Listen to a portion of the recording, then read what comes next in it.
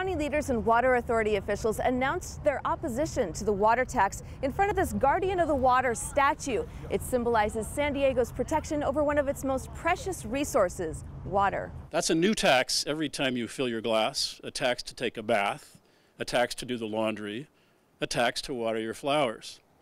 It's a terrible idea. The proposed $135 million per year tax would pay to treat polluted water across the state. It would impose a 95-cent per month water tax on most households and higher charges for business and agriculture industries.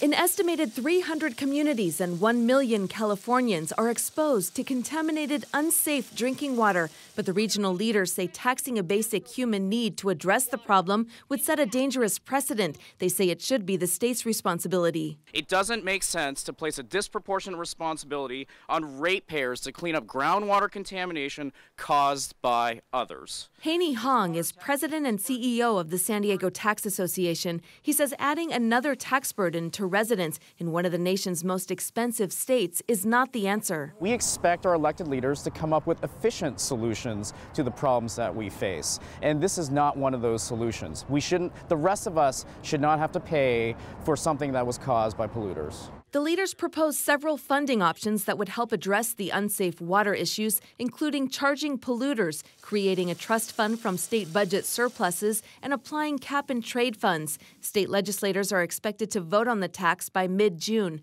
Susan Murphy, KPBS News.